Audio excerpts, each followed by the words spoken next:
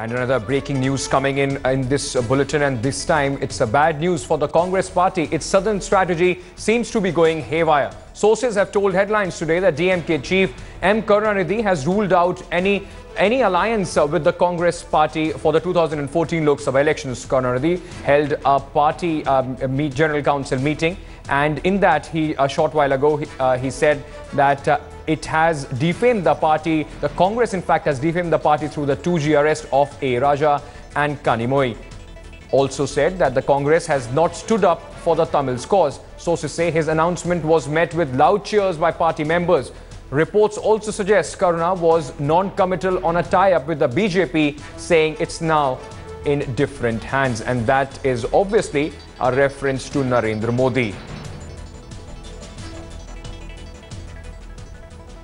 For more on this story, we are now going across to our correspondent Priyamvada, who is joining us on this story. Priyamvada, you said in the morning very clearly that it is unlikely that the DMK would be going for this alliance. You were probably the first journalist to break this in the country, and now it is almost being confirmed by your sources within the DMK again.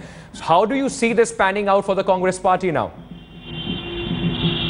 Well, I would say more or less the confirmation has indeed come in, because there was a press conference and then a reporter asked Mr. Karunanidhi if he's not going to have alliance with the Congress. He said, "You must have heard me." And what did we hear and what did our sources tell us in the General Council? He was very hard on the Congress.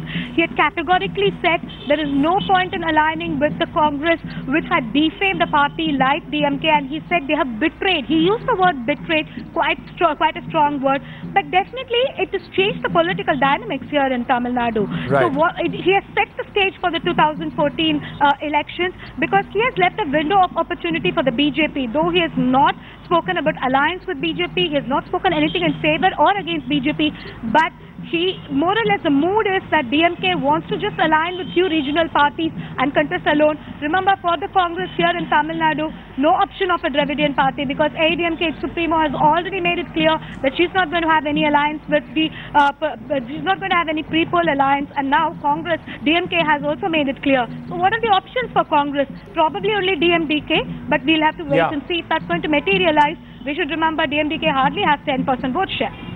Absolutely. Body blow for the Congress party, and also the DMK not committed to the BJP as well. And that will be the problem Narendra Modi is going to face if he is going to head a coalition government. That is what the BJP will have to sort out.